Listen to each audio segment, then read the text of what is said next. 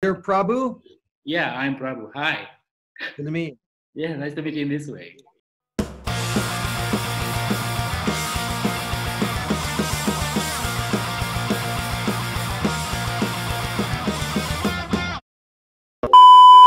Anyway, I just check out you have a little studio right over there? Yeah, this is just where I practice, and I've got some a PA set up. What I do for practice is I play karaoke Descendents, and I just sing along to karaoke Descendents. That's what the big speakers are for. And then I've got all my guitars there that I jam out on.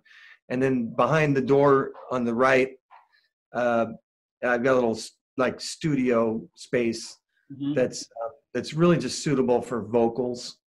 You know, you wouldn't ever want to play the drums in there or anything, but you can do some direct guitar, and you can do some vocals, and that's about all I want to do anyway. So yeah. So do you record your solo stuff in your home? Yeah. So the stuff I've done recently on ukulele, I've done all in this little studio. Ukulele. Yeah.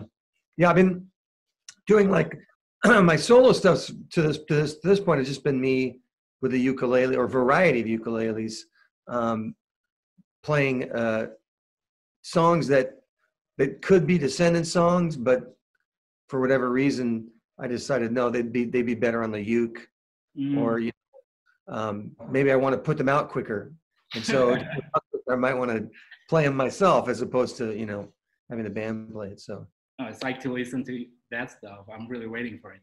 Anyway. Yeah, I think so. Yeah, there's a uke album coming out in October. Not an album, it's a single. And it's called Rebuke, and it's going to be me playing a bunch of ukuleles. So yeah. This is where we discuss the deep cuts. Yeah, that kind of thing, the uncensored and raw part. So you've never done any interview with Indonesian press or whatsoever before? I don't think so. No. That's insane. Like, I don't know, like you guys are really big in here actually.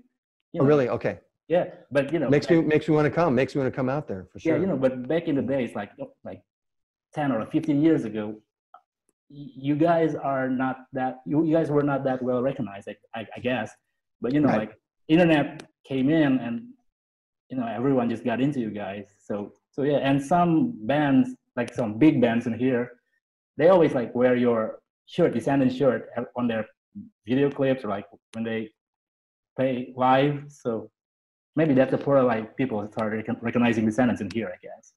Yeah, I mean we've always appreciated it and been grateful for when people, other bands. Well, they don't even have to name drop. It's like you said, they might wear a shirt of ours, and that's enough because people will look at that and get curious. Hey, what's that band all about? I mean, that's been the story of our band ever since the mid '90s, right? Because Green Day, Offspring, they were wearing our merch, or they would mention this in interviews, and I think it's been really. I mean, I have to give them a lot of credit for informing people and reinvigorating punk rock, and also just allowing people to then discover, to go off on little branches and discover other bands that might be tangentially related to them. So you got laid off from DuPont? Yeah, that was in 2016. I got laid off at DuPont. I just found out now. Yeah. So I was there for about 15 years, and I actually was pretty relieved when it actually happened because I wasn't really enjoying myself that much there. Wait, what? I wasn't in science. The thing is I mean, the first couple of years I was at DuPont, it was a magical place. It was just I was doing so many great experiments, and things were going great. It was like very exciting. But then it's a corporation, and they kind of call the shots. They kind of tell you what to do, and they kind of refocused me in a different area. They put me off of one project and on another project, and that was the beginning of the end for me. I was just kind of like, I'm not that interested anymore. This isn't really doing it for me. And so when they laid me off, at the time I was playing with the band, and I just thought, well, I'll just be a musician then. You know, may as well make a career out of it at this point. So that was the idea. So how long have you worked in DuPont? I was there for 15 years. Wow. And before that, I was kind of a postdoctoral researcher. I had been doing research in biology ever since 1987. So that means, another 13 years, or no, another 25 or 26 years before that, I was doing research. So it was a long haul. It's funny because to this day, I don't necessarily miss it. I don't feel like I'm like yearning to go back to it or anything. So I'll just kind of roll with the music for a while. Right now, music's kind of in a bit of a trough because nobody can play shows, but I'm just going to ride it out and, keep going with it when we can play again. So, yeah. This point of your life is like the contradiction of I quit, I guess. Yeah. It's weird. I mean, it is, because I wrote those lyrics and thought, well, I'd never be doing this at age 50 or especially not at age 60 or 50 or 60 just seemed like out of this world. Like, why, like this didn't even seem like reality. It didn't seem like anything that would actually happen. And yet here I am. And I think, it's funny. I just think whatever you do, you make your own challenges. And that's what kind of keeps it interesting, is if it's challenging. So when I got back into when I had to leave my job at DuPont and became a full-time career musician, that's when I felt like, well, I've got all these new challenges that these challenges that I hadn't really embraced before. Like, how do you become professional, or how do you make a career out of music, and how do you stay in there for the long haul? And so I kind of tried to solve some of those issues, and so that's where I'm at with COVID, is like the new challenge is how do you persist and come and emerge out the other side of this awful pandemic, and still be kind of like ready to rock, basically. And that's the challenge, and I'm sure that's the challenge that all musicians are facing right now. Talking about like this pathway of job and music, actually I've been there too. Like I played in a band. Yeah, I play in a band right now for like 12 years or so. So back in the days, I always thought like, maybe I should like focus on my job instead of music, because punk rock doesn't pay the bill whatsoever, like that. Right. Yeah. But in the end, like I just need to play music to keep me sane. I guess like that's the easiest part, right?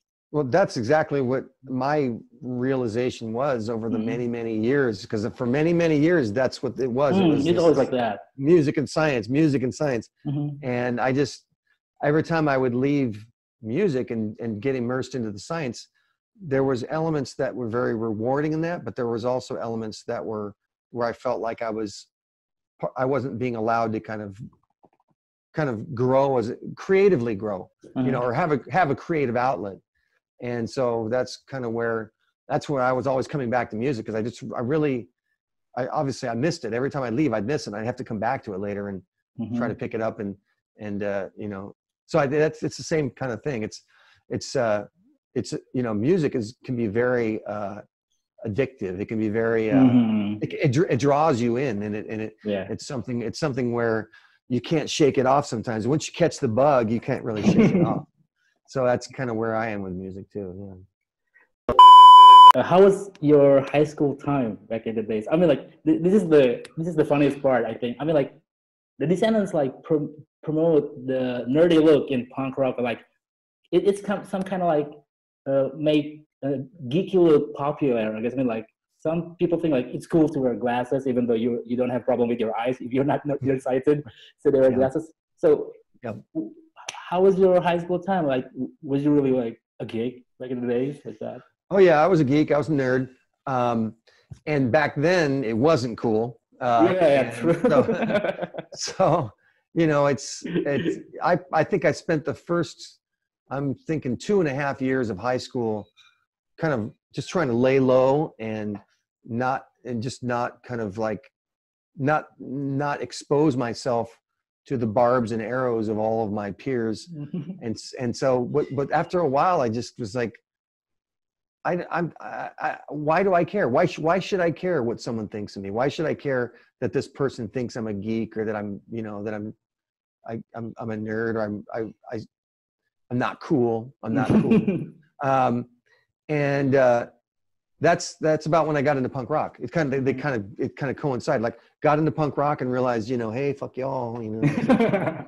So and that was the best thing for me. And part of me is just kind of embracing that side of myself, like just saying, be who you are, was me saying like, I'm going to celebrate that I'm a geek. I'm going to celebrate that I'm a nerd. And that's what I put into the music. The music became this outlet for me just to kind of be like this, you know, spaz or whatever, just kind of, you know, flailing about on stage. And you know, I think in the end, I think that's what I'm most proud of, is that, you know, we didn't play the rock star game of we got to look cool and wear the nice clothes. Yeah, we wanted to be ourselves. And if being ourselves meant we were just going to go on stage and just be these geeks, that's the way it was going to go down. And that to me, that's probably the proudest thing. The thing I'm most proud of, basically. Yeah. Yeah, I mean, personally, that's the charm of the Descendents, I guess. When I discovered you guys, you know, so I feel like there's this band which the sound resonates to my whole life as, you know, a geek or whatsoever. I didn't fit in at school, you know, like I can't do sports to this day, you know. So, you know, when your music and I see the image of the Descendents, like, this is the band that I'm looking for, you know, that kind of thing. Yeah. That's like me. That was like me with Devo, because Devo, they're like the king of the nerds, you know. Mark Mothersbaugh, yeah. Yeah. That's they're really great. awesome. Video when you did the interview with Rolling Stone, like the first show that you went was Black Flag. Yeah, because I mean, I'm counting that as my first. I think prior to that, I'd seen like no-name band, a couple no-name bands at like not at festivals. I'm thinking like, you know how like your hometown will throw a farmer's market. And there'll be some like plinky band there. I'm not counting. You don't count that. But Black Flag was the first band where I saw them, and they were like an actual, you know, band that was going places, basically. And that was at they played this show at this place called Pollywog Park, and they started like a little mini riot. It was really a food fight more than anything else. People throwing food at them, and them throwing food back at the people. And so that was kind of fun, because it was like my first show, and there's this food fight happening in the middle of it. It had a big impression on me, but I actually was not even aware. I wasn't even that knowledgeable about their music, and it kind of went over my head. I was kind of like, whoa. Because I was still listening to Devo at the time, you know. So it took me a while to go, oh, that when I heard Black Flag for the first time on record, I thought, oh, I saw those guys, yeah. And so it took a while to sink in. I'm wondering, which one do you prefer, the My War, the radio version, or like the album version? Oh, there's two versions of My War. Yeah, My War, the song. You know that? I mean, I've heard the album version.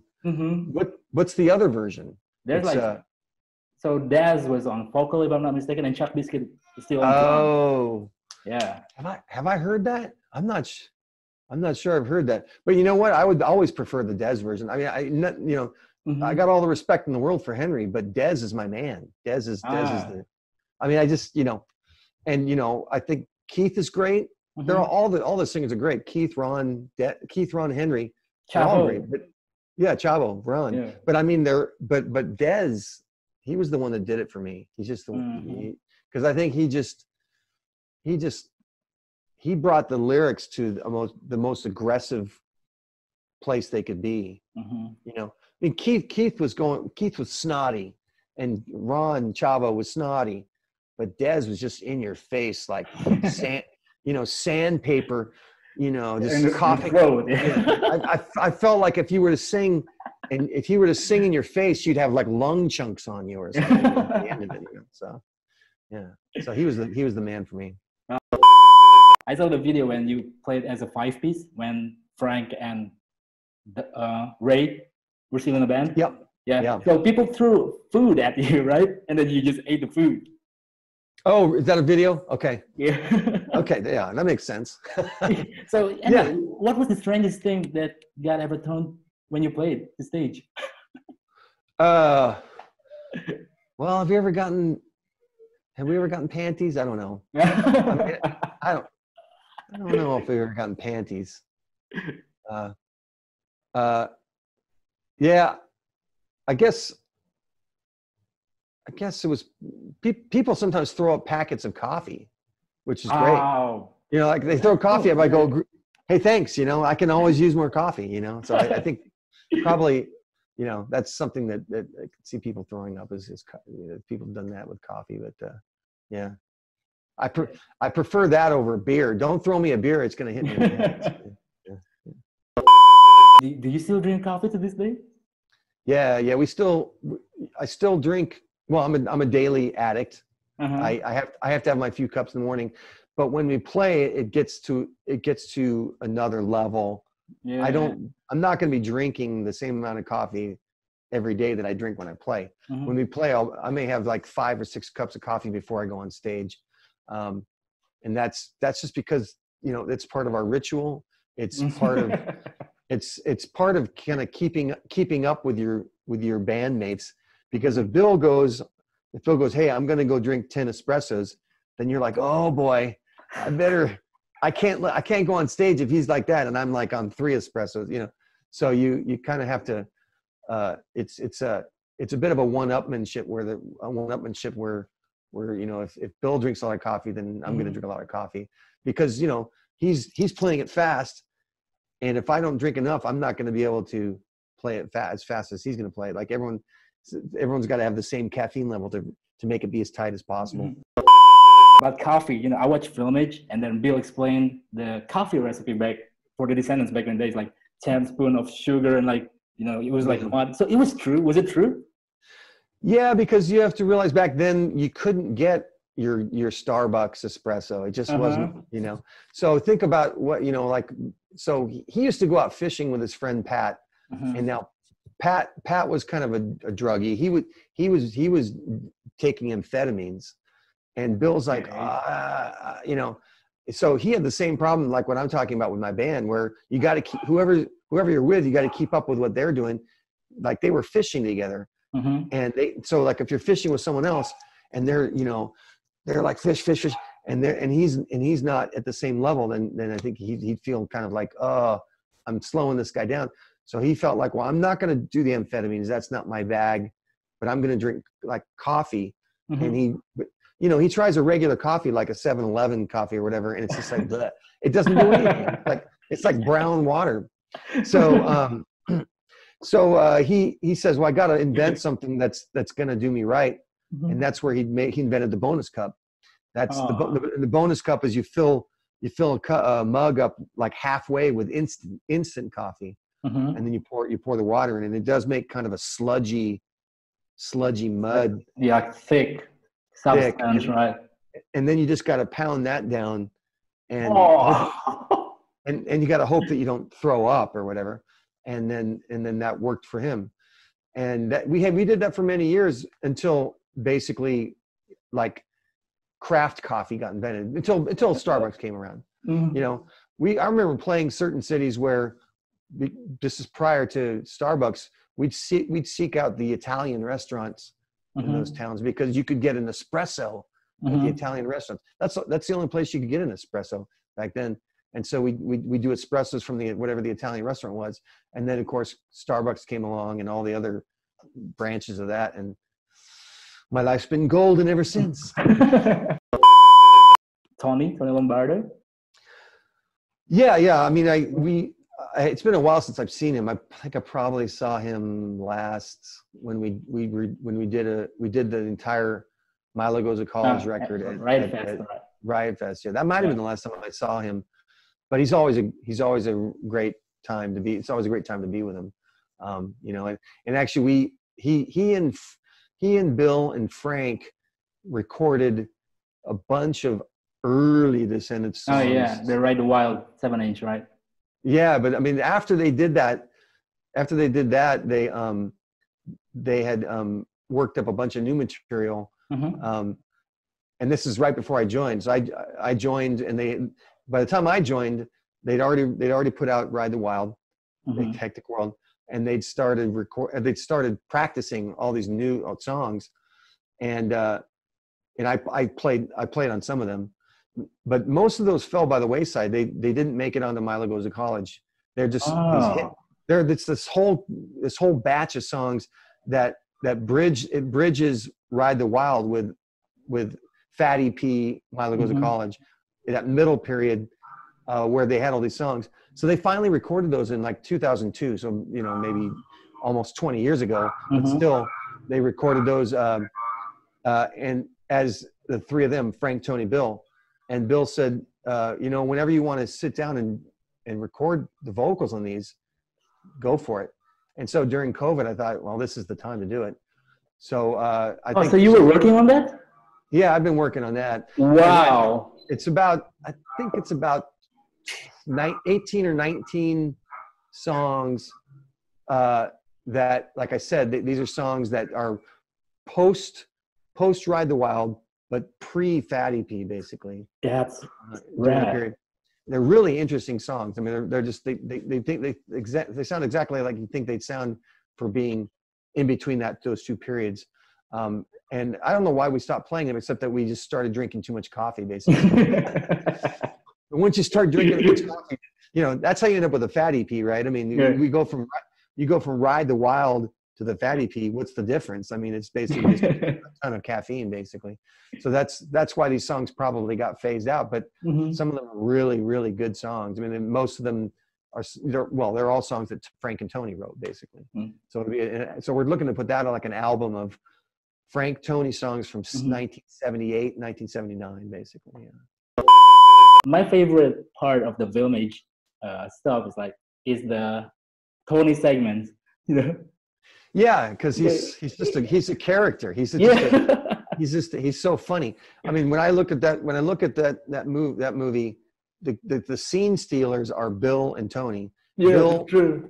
Bill steals the scenes because he's so funny. Yeah. But he also had this whole story with his dad and everything. So he brought in the pathos.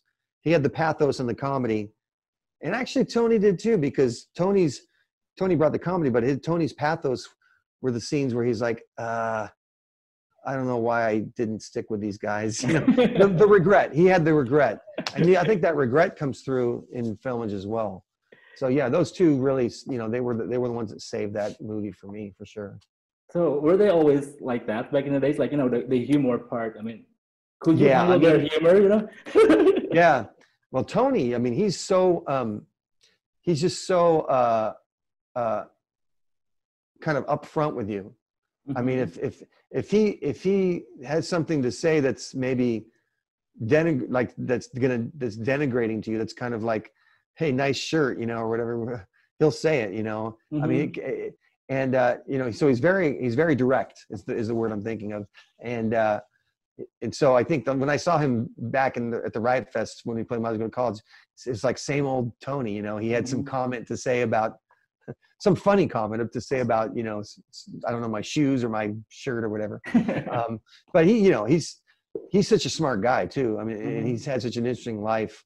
But yeah, I mean, he was a character. He was just, you know, he and Bill together, just, man, they just brought so much personality to the band. Do you still strive for all? Yeah, I think the thing is it's like I said, you challenge yourself, and part of challenging yourself is discovering new things to achieve all in, new things in which to achieve all. So, you know, like I said, I'm playing ukulele a lot. I'm recording ukulele songs on ukulele, and you know, I just try to go for all that way. And it's, you know, it's part of all is just really just trying to kind of not stagnate.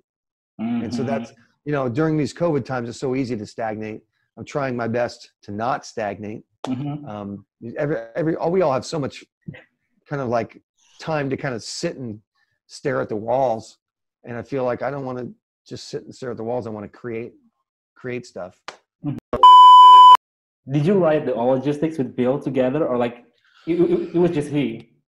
Well, I think he came up with most of them, but we all, like, I contributed a few. I can't even remember which ones I contributed, but it was kind of his concept, you know, that we would have this like this kind of like, you know, Moses on the mountaintop kind of a thing, you know, and I tried to give it my best kind of a preacher.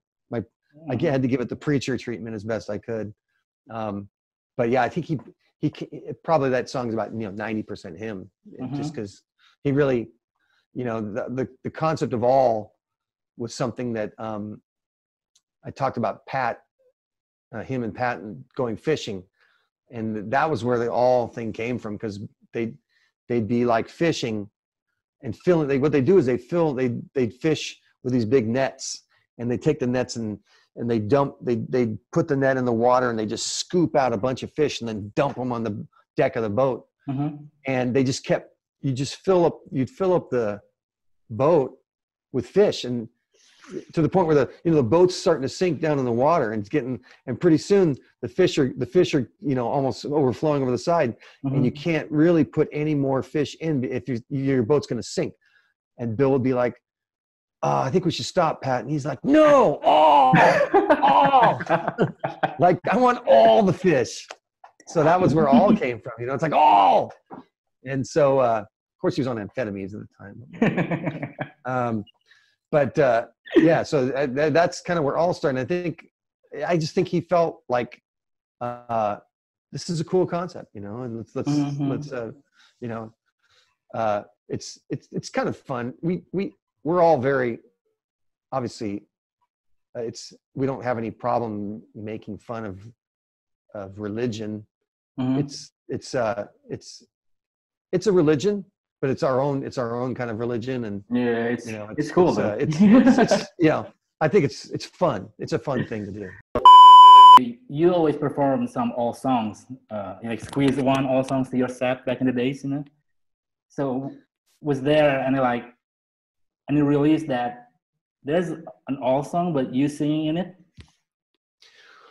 Oh yeah, I mean, we've done some of that cross-pollination stuff. When we recorded Everything Sucks, I did one of Chad's songs, Silence, I believe. I sang a version of Silence, and yeah, so there's been songs like that where we'll do Descendents versions of it. Well, in fact, I mean, everyone's maybe aware that Everything Sucks, many of the songs on Everything Sucks were originally all songs, right? I mean, yeah, true. they were written for an all record, and they said, well, I came in with some songs of my own and said, hey, you guys, what do you think of these? And they said, these are cool. Do you want to see what we got? We got these songs that we were going to do with Chad, but let's do them with you. And so we did. That's how we did Everything Sucks. And then they went back and did all after that. I mean, we did a Descendents record, then they did an all record after that. So it was all there were no hurt feelings or anything like that. But yeah. So we've done a fair amount of that. I think. I mean, there are certain all songs that I'm pretty tailor-made for, and then there's others that I can't do. Like, I can't do Shreen for the life of me. What do we do?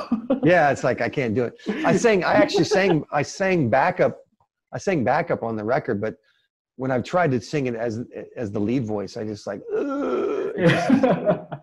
so yeah, it's. But your version of "She's My Ex" is really good, I guess. I mean, yeah, that's a song, boy. You know, it's hard to mess that one up. It's such a great great classic song, and it's in the right range. It's kind of in a good range for me, and so I've definitely enjoyed singing that one. To get that conversation about, like, you know, the not Milo thing, like Scott, people always like come up to you like, you know, I wish you were still in the Descendents. Did you still get that kind of conversation to this day? Yeah, well, yeah. I think the thing is when all started out, they immediately became my favorite band. I mean, I was, you know, when they, even with Smalley in there, like they start with Smalley, and it was such a natural extension of what we were doing. And, you know, they're such great songwriters that of course it's going to become my favorite band. And even when they switched singers, you know, it didn't change the matter for me. I just loved them all through that whole period. And so when people would come up and say, oh, you know, you should get back together because there's this, you know, all's not as good.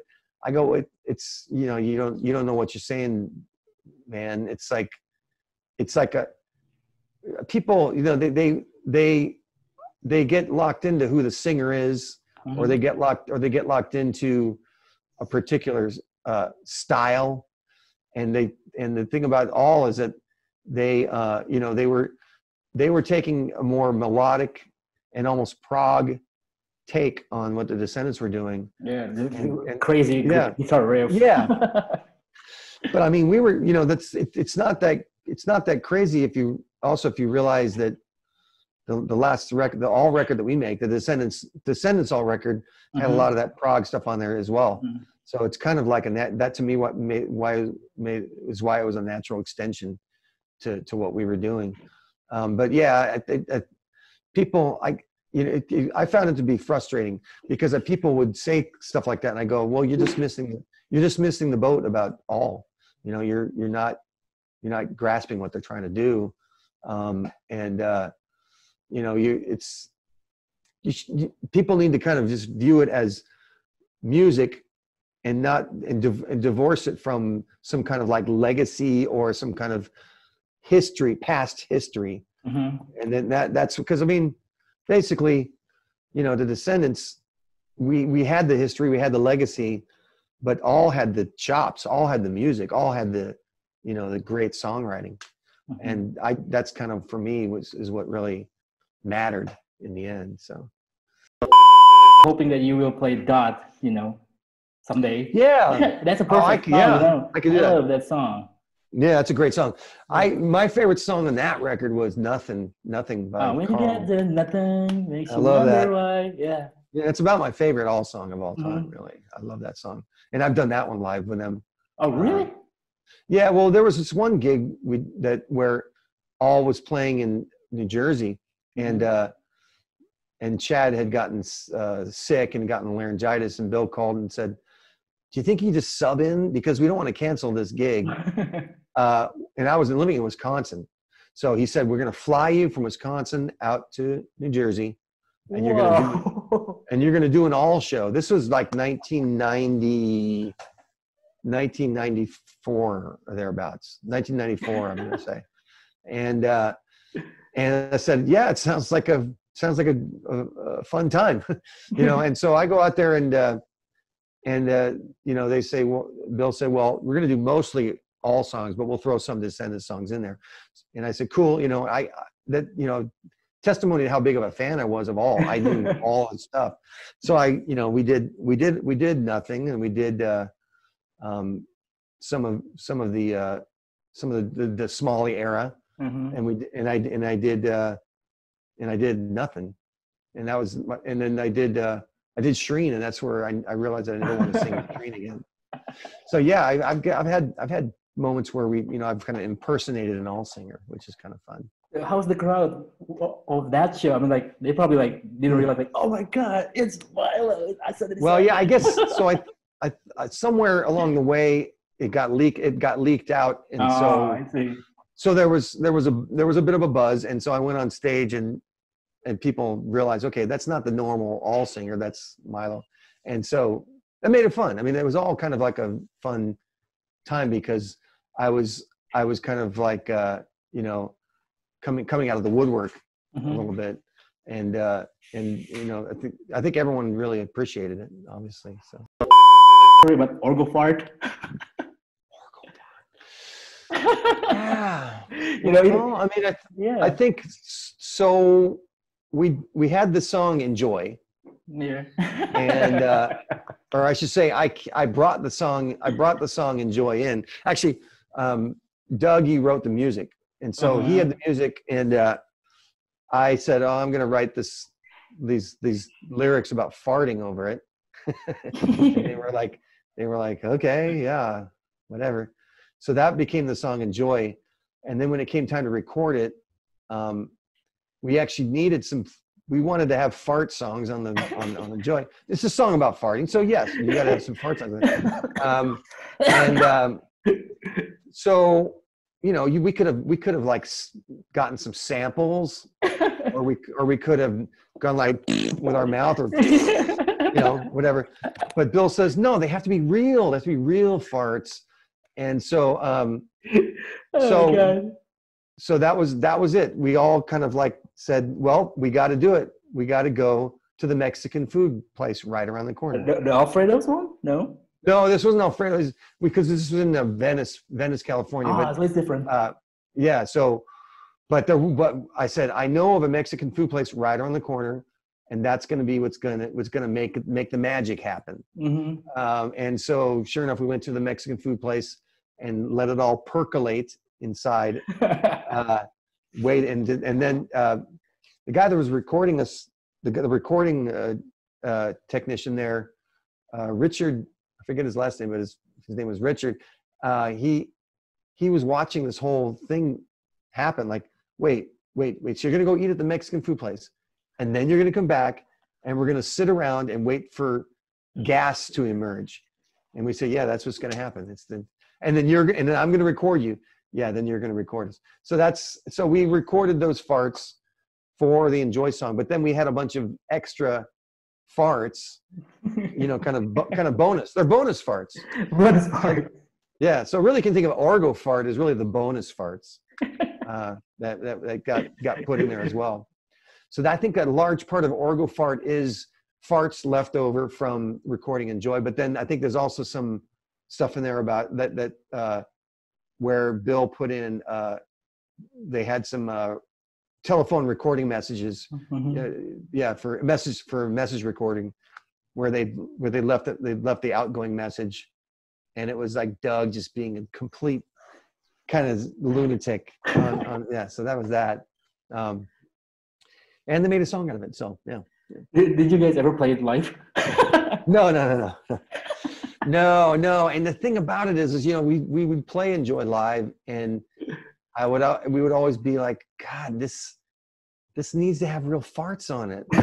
But you know, you go on stage, and what are you gonna do? You can't just kind of go and eat a bean burrito every day for the rest of your life. You know, like, well, we got to play the song, so you better go eat your bean burrito.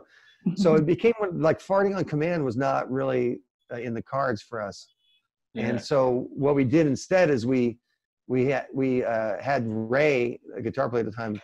He had a foot pedal that allowed him to trigger a sample, and so we had farts that were sampled farts that he would, and he'd stomp on this foot pedal, and it would like make. So that's the best we could do. You know, it was still canned farting as opposed to live. So you know, but I mean the other thing about it is if you tried to do live farts every night, your mic would not be in good shape after that. And so I think Bill was also looking out for my best interest. Like, no, if I have him fart in the mic every night, or if I have him put the mic to someone's ass every night and fart it's not a good thing. He actually took the mic from me once. This is not that long ago, maybe even only 5 or 10 years ago, where in the middle of a show, he just said, "Oh, pass me your mic," and I passed him the mic, and then he farted on it. Oh my God! Like, yeah, and then he immediately looked horrified, like, "What have I done?" And after the show, he was like all apologizing to me. I'm sorry. I'm sorry. I shouldn't have farted into your mic. It's just, you know, it's kind of like, you know, leaving a bit of your ass on someone else's mic. So he's apologetic about it. So it's such an honor to talk to you. You know, thank you so much. Great. Well, I'm glad I finally got to talk to, you know, Indonesia. Yeah, you're the first. So to me, like I said, I hope we can come out there, soon. Yeah.